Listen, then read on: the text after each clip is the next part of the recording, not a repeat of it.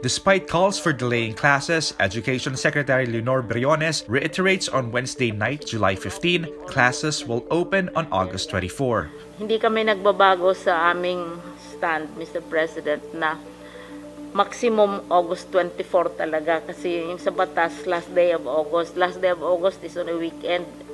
So August 24 magbubukas na ng klase, whatever form it is. Briones cites the quote-unquote very successful simulation of distance learning in Navotas City.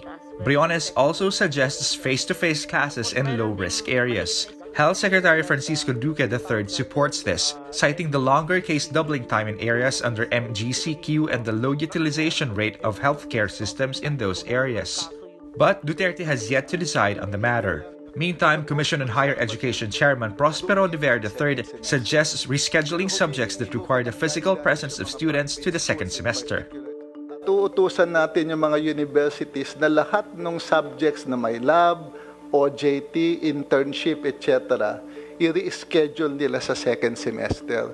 So sa first sem, ang ituturo lang lahat ng mga klase na regular na pwedeng lectures, theoretical doon sa first sem. I-move natin sa second semester yung kailangang pupunta.